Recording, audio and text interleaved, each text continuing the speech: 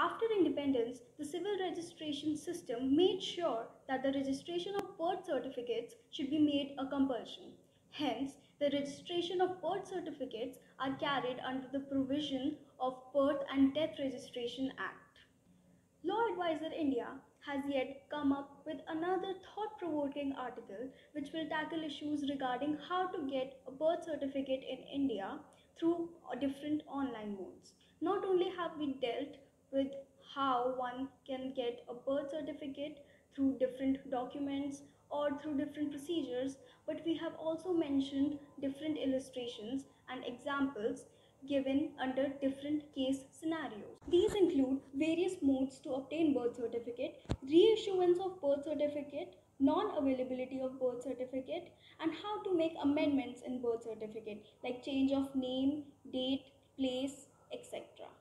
Apart from this, we have also set a prerequisite form of question and answer so that your issues are dealt with. Hence, if you are facing any problems or want further consultation, or if you are an NRI, please feel free to reach us at Law Advisor India, our NRI exclusive initiative to tackle with legal, travel and financial issues. Thank you.